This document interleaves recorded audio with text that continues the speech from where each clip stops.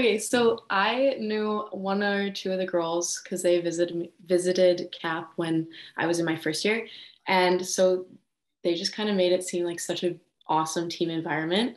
So I really wanted to be a part of that and be a part of like that family environment that they've kind of presented, as well as like they have an education program there. So I'm really excited to actually be doing a program that I'm interested in.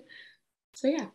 I would say that I am very competitive, but in a good way. I know when to have fun and I know when to be serious, but I also love winning. I just kind of want to do my job, you know? I don't want to force anything and I don't want to create my own space. I want people to create a space for me. Like I don't want to be too pushy and I don't want to try and do too much. I kind of just want to do my job, do what they need me to do, and yeah, kind of just go from there.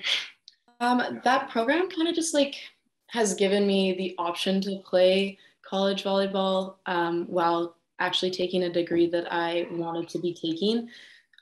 So I'm really grateful for that, and that's kind of why I chose to do that. It's such a team sport, and it allows you to make so many friends and so many connections.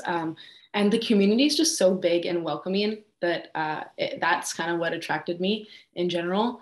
When I was younger, volleyball was really, really big where I grew up.